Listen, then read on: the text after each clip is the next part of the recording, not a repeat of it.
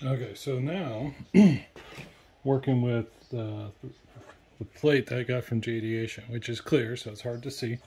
But this is going to be the first floor. First floor of my controller is power. So first thing I want to do is I want to get the film off of this.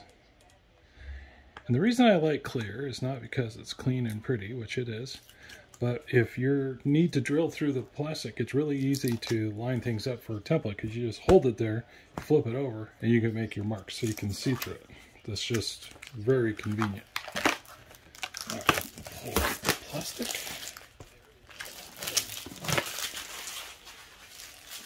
Throw that in the trash. Now I get the other side. This really is the best part right here. I love peeling the plastic off. Oh, especially when it makes that sound. Oh. So I planned this all out in JDEation site, and then when I get it at home, I'm not so good at this stuff that it comes out perfect. I always got little things. Oh, this bolt's not going to fix. So for example, in the power supply, I got number 10 bolts, and they don't fit through the holes very well. So I'm going to drill the holes out so they fit. Alright, so the first thing I'm mounting up is the power supply. Now, it came with these shoes. I already put the shoes on. See that? That way you can mount it from the edges, right? Which is very desirable. And I have the hole set up so, let's see. It's very close that way. I want to give myself room on the sides. So,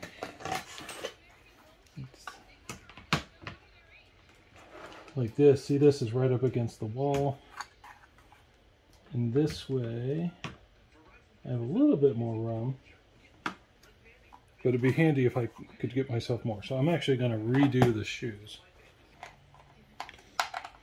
Change your plans, and then you need all new bolts.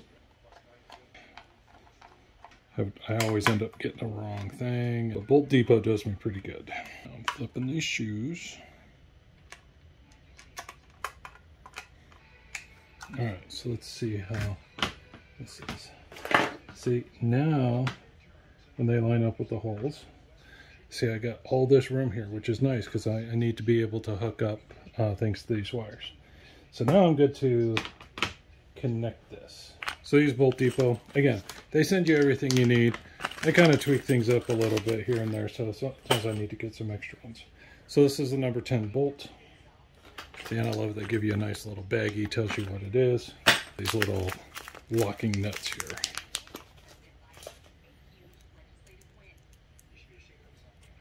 Yep, so that all works. All right, now I have my number 10 washers.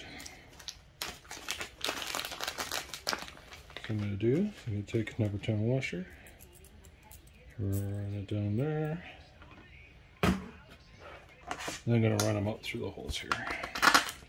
That's one.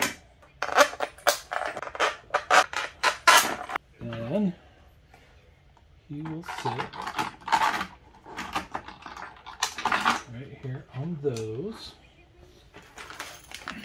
Okay, and we pull out another bag from JDEation, and they have this tubing. Well, it's already cut up.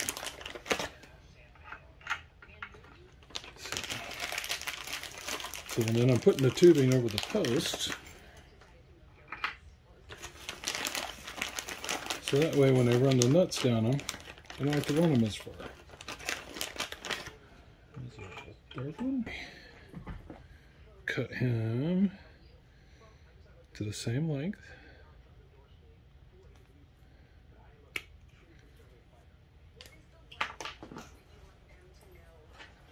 Okay. Zip. Zip. So what I'm going to do is I'm going to take the lock nuts and I'm just going to run them down the top of this. So that holds the power supply. We'll tighten them up a bit. So the power supply is the best power supply for the size. And I lost one of the nuts. Probably one of the things that's on the floor. It is a Meanwell LRS 35012. And what's wonderful about this is that if it has a problem, it will shut itself down. And this is really overkill. I do all power injection, so for this, I don't need a super duper, I don't need 6 power supplies. I only need enough to control to power the controller.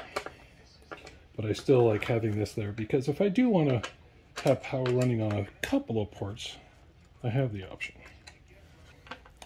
The other thing that people do is they'll double stack their power supplies, and you'll have another power supply with shoes, and you'll set it right on top of this guy. Okay, see that? The next major element for the power is this guy. This is a fuse box. So I like to fuse the inputs between the power supply and the controller. Just in case there's a problem, it protects the controller. So normally I'll have a piece of wire that has a fuse embedded in it. But in this case, I have 6 points for power. Well, I'll have 2. And in this case, though, I have the 2 expansion boards, so I have 6. So what I'll do is I'll do all the fuses here. So this is where I will hook it negative up to the power supply. And I'll hook positive up to the power supply, V plus, V minus. And then here are all my V plus connections, right? There's 6 of them that will run to the V1, V2 inputs on the Falcon boards. And then here are my V minuses, right? So I have it all in one place. So here are my fuses. There are 15 amp fuses, okay? Now, 15 amp should be more than enough for what I'm doing. Okay, and you just pop them in to each one of these. And if you have a bad fuse, this red light will light up. Floor of the controller. Like this. See? And while I'm here, and it's easy, I'm going to loosen up these nuts, these bolts. And I'm going to use them all. Unlock. Alright, so get him where I need the holes. There. And here.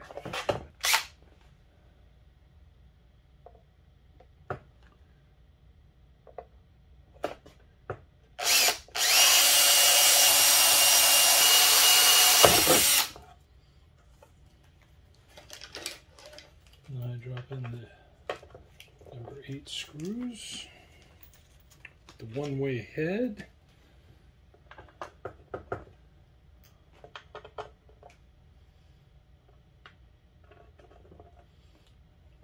Okay. Loop it over.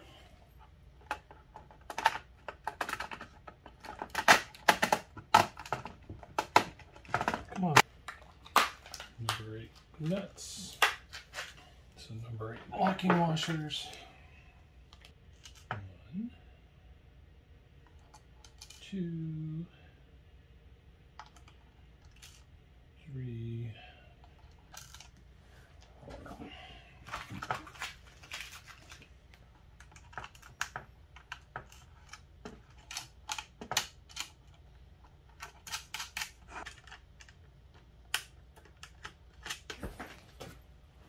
I also found a back plate for my bus bar, or whatever you call it.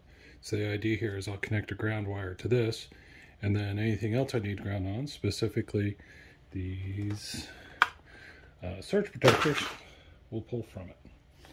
All right.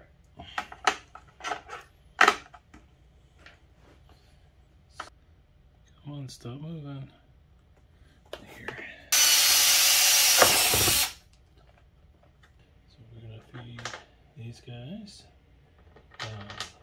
that hole. Number 6, 32, 3 1/4 inch. Flip it over. Like that.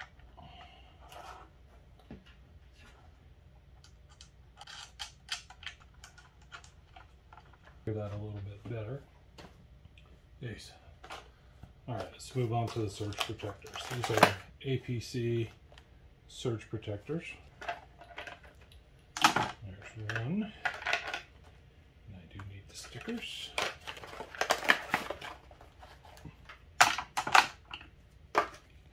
It's down here I'm going to write net for network side. Up here I'm going to write device for the device side.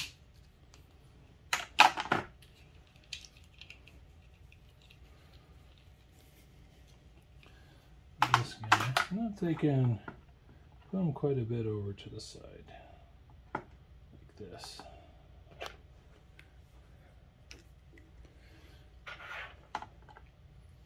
Alright, so pull here. And this one, I want enough for a cord to get through there, so the power cord, and the whole wheel. So that guy will go right there. What we're going to do is we're going to get those stickers.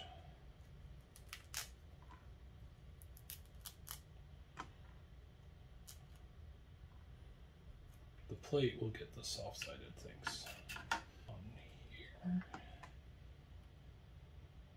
Well, Velcro just kind of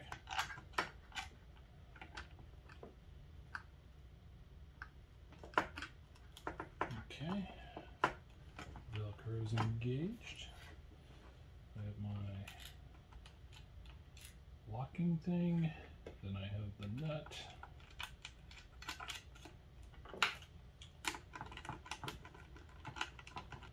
Got a lot of money in these controllers. I want to make sure they hold up. Not to mention they're not exactly easy to assemble.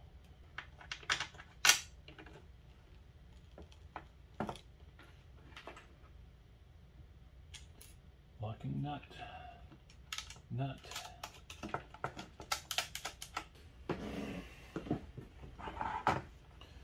Okay, so now we start looking at wiring.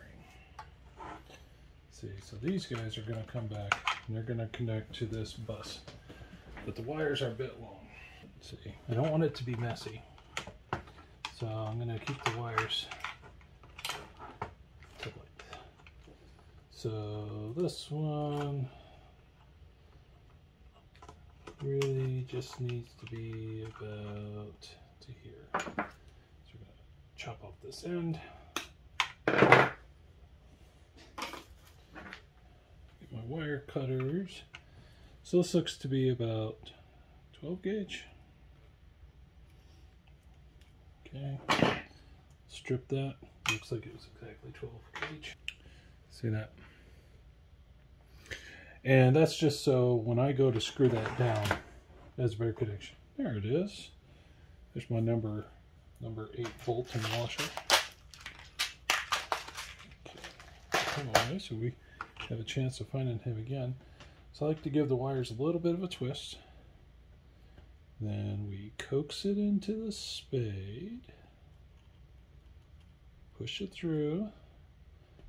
See a little bit of wire coming out. And then I got my crimping tool.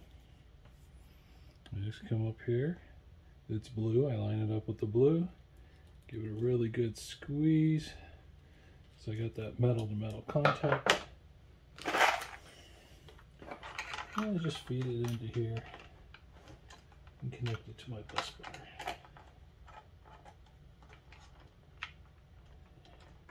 Right there. That's good.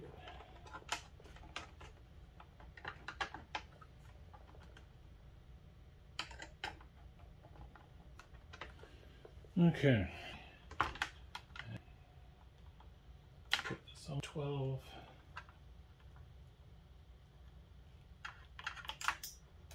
Okay. Pop. Okay.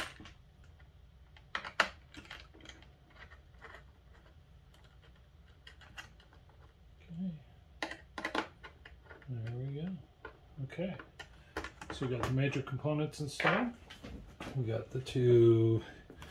We got the fuse box. We got the with the surge protectors in place. got the power supply on. So the next thing to do will be to wire up the fuse box to the power supply, but we will do that next second.